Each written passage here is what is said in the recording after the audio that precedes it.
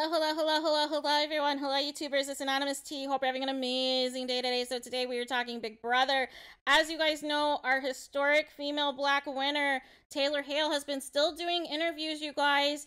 And on the latest interview about mental health, you guys, that I will link into the comments with Nicole Weaver. So as you guys know, in many of these interviews, a lot of people will ask what Taylor's status is with people in the cast and this and that. But as it specifically pertains to Monte and Terrance, these are some interesting comments because, as you guys know, they didn't just make comments about Taylor, you know, in the house, that also, you know, engineered her bullying and everything else. And even after all of the bullying and ostracization took place, they still were going after her. But not only that, they took it a step further and implied in certain podcast interviews that Taylor's win was influenced by the outside world, and that this wasn't, you know, tried to diminish her win, tried not to say that it was legitimate, and all of these things. And so I felt that this was a really good question that, you know, Nicole Weaver had presented to Taylor. So we are going to listen to this portion, and then I'm going to react. So let's get to it. How do you feel about Monte and Taylor's comment, or sorry, Terrance, Monte and Terrance's comments about your win and how the jury voted? It's pretty infuriating. I think I know what it's like to lose a big competition. I did not place Miss USA. I've lost state competitions over and over. And I know both Monte and Terrance have lost at some point in their lives. It's interesting because if you look at the game, there are many points in the game, like many Black women do, where I continue until I'm given an explicit reason not to. I continue to defend them in the game as human beings, as Black men. I continue to defend and look out and protect them to my best extent. To still lean in after the game is done and look for every reason to discredit my win. To look for every reason when you were an active participant, and reasons why I almost went out the door the first few weeks in the house, why people started to continue to believe the stigma about me. Why conversations continued to happen throughout the entire game about me. To take that and still carry it, to try to take away my win, to delegitimize my win, to convince the public that my win was only because people wanted to rehab their own images or they felt bad for me, when the core of this game is a social game. And what I had to play, I was not given the space to play any other game. What I had to play was a social game. To attempt to delegitimize that is infuriating, pointing. It's embarrassing, frankly, because I do my best to not talk about Monte or Terrance, because it still matters to me to protect their reputations as Black men, as Black people who played Big Brother. And for them to try to insinuate that I, as a Black woman, only got to where I was because I played the cards, race card, gender card, etc., etc. It is very, very infuriating, and it's a reason why I've distanced myself from them personally. So a lot to unpack from that particular statement from Taylor, from this interview, you guys, with Nicole Weaver, that was outstanding. And I want to kind of preface this by saying this, you know, for those of us who are Black, who are African American, you know, we are, you know, there's some type of camaraderie, right?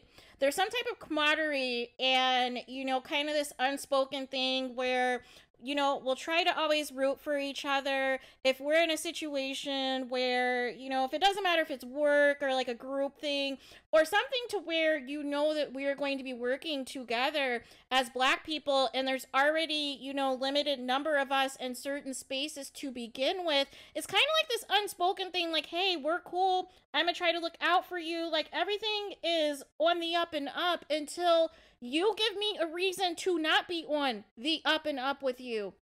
And in the case of Taylor, she didn't really know the extent of how against Terrance and Monte were against her, and how much of an impact that they, you know, facilitated, you know, Taylor's early bullying, ostracization, and all of the gaslighting and the lies that was being told to the house, that they would, you know, get on their whole as a Black man, you know, speech to basically excuse, you know, the white house guests in the house and other people of color to go after Taylor. After unfounded allegations, you guys, after people people purposely making up lies in the game to target Taylor that had nothing to do with anything pertaining to the actual game, you guys. Had nothing pertaining to do with the actual game, and all of this stemmed from negativity, hatred, and jealousy that Taylor was confident that she was a beautiful black woman, that she had previously won in pageants and things of that nature. They wanted to find ways to humble her. They wanted to find ways to take her down. And because she wasn't acting like the stereotypical, you know, things that people expect black women to have, and to be angry and to cuss people out and to do all of these things, because that didn't happen, they figured, okay, well, we'll just continue to lean into this negativity, into this bullying, and we can see how far we can break Taylor down, right? And it's very annoying because it was both Terrance and Monte, and it was implied to Brittany in a podcast interview as well, that the only reason that Taylor Hale won was because people felt sorry for Taylor, or, you know, the trying to imply some of these podcast interviews were specifically, you know, trying to lead the jury members into voting for Taylor. And here's the thing, you guys, here's the thing. Taylor's social game and jury management solidified her votes before these people were even evicted, you guys. Before these people even went to do their press tour post-eviction, each and every single week that took place, you guys. By the time it was up for Indy's, you know, eviction, she was already Team Taylor. Her and Taylor had formed a friendship, and this was somebody who from day one didn't like Taylor because she thought that Taylor was after Monte, you guys. So, you know, to diminish the win and try to say that it's only because of interviews, if you look back at a lot of these interviews, especially with the jury members, a lot of their questions really didn't have to do with Taylor when you think about it, right? And the only ones that really got the meat of the Taylor questions were the pre-jurors. They got the meat of the Taylor questions because they were a part of, you know, some of the worst treatment. And then I would say Terrance got, you know, some Taylor questions because he had all this stuff to say about her. He had all this stuff to say about her, kept her name in his mouth and this and that. But again, it had nothing to do with the game. This was involving personal attacks, you guys. And to diminish this and to just say that, you know, oh, the public, because the public likes Taylor, because, you know, Taylor won AFP and this and that, that was the influence. No. You guys, Taylor secured her win before these people even went to jury. She secured her win before these people went to jury. And last I checked, Terrance, nobody forced you to vote for Taylor. Nobody was holding a gun to your head. Nobody kidnapped you. Nobody had you in witness protection. Nobody held you against your will and said you have to vote Taylor to win or else, because she already secured her votes, you guys. She already secured her votes. I already knew that Joseph was a lock for Taylor. I already knew that Jasmine was a lock for Taylor. I already knew Indy was a lock for Taylor. And that if Alyssa was still staying, and that Michael and Brittany were most likely locked for Taylor. So those were really her votes, you guys. And then it was really just going to depend on Alyssa if she was still, you know, team, you know, women and everything else. And Kyle, I felt it was kind of 50-50. And Turner, I wasn't even expecting him to vote for Taylor, even if he knew that everybody else voted for Taylor, that he was still going to go with who he thought was going to be his final two. So, so there is that. But it's like these people, and after that speech, you guys, after that speech that Taylor gave finale night, I have no idea why there's even a question why she won. Her answers, she blew Monte out of the water. Monte assumed because he was a man and that he won more competitions than Taylor, and the fact that he won the final HOH and took himself to the end, that was enough for him to win, you guys, because he completely bombed all of his jury questions. He bombed his final speech, and, you know, still feels a certain type of way about losing to Taylor, to the point he is trying to imply that the jury sans Turner were influenced to vote for Taylor, when Taylor had their votes before they left the house, you guys. Taylor had their jury votes before they left the house, and the only thing extensive that took place in the jury house was for people to discuss more in depth Taylor's game and compare it to the rest of the people who were still in the house and still eligible to win the $750K, you guys. But it's just sad because it's like, as black women, again, we try to look out for each other, we try to protect each other, we try to look out for black men, We try to protect black men. And even in this interview, Taylor doesn't even go in, as I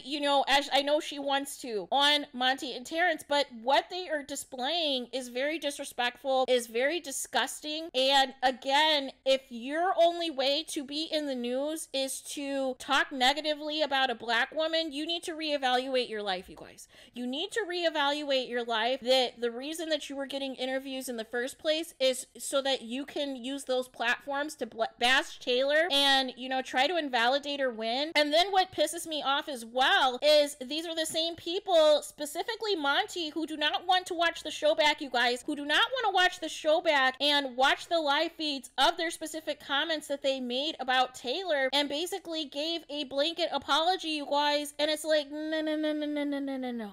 And talking about you don't want to watch for your mental health. No. If you know what you said and you know what you did, unless you were living under a rock, those clips are flying around all social media platforms, you guys.